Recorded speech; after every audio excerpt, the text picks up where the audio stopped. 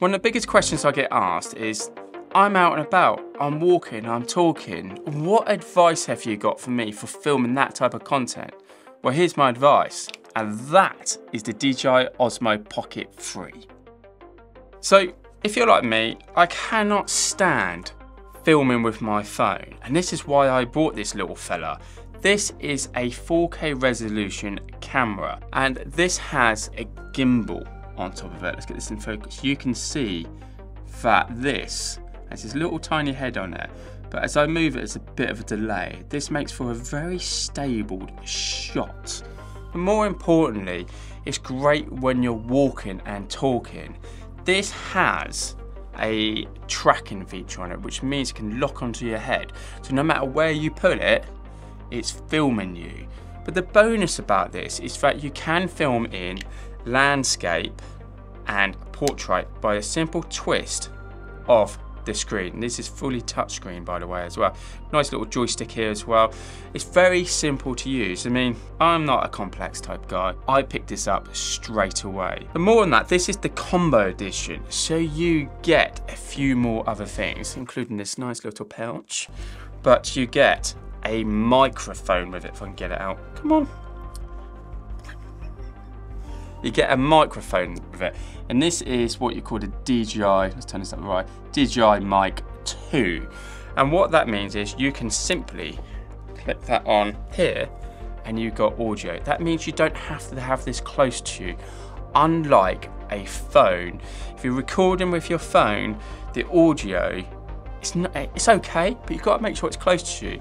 I could place this at the other end of the room. It can track me walking around and talking because I've got this linked up to it.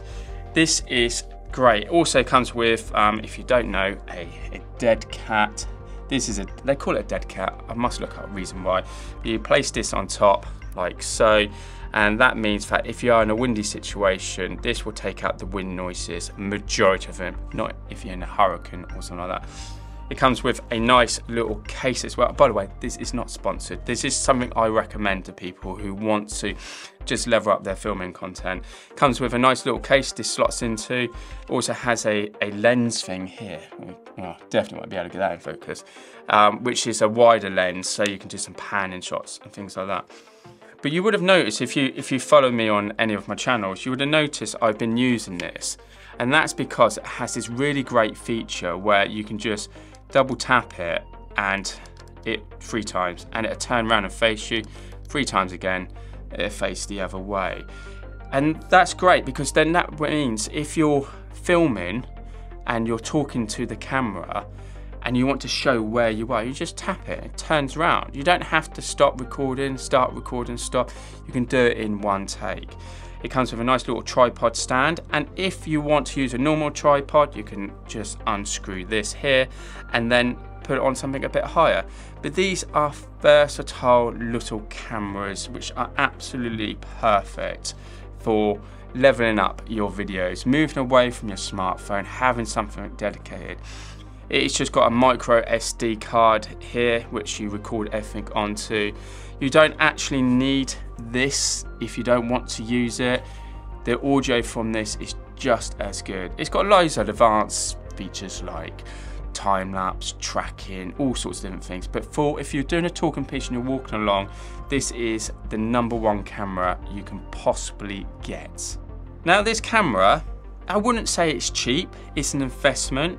For this combo edition, it's £619, so I wouldn't say it's going to break the bank at all. It's cheaper than a phone. I know this doesn't make a phone call, but it is cheaper, but you've got a dedicated device for use. And if you've got a little bit more money, buying a couple of these will give you another angle when you're filming. The one drawback to it, unlike professional level cameras, hence the price, it has a great focus system on it, but doesn't have a depth of field like you see behind me. It's a bit blurred behind me. This doesn't have it. You can't control that feature, but that's like most smartphones. So if you do want to level up your videos, this is the #1 device I would highly recommend. Again, not sponsored. But if you've got any questions, you want to know anything else, leave a comment below, and I'll catch you on my next video. Take care.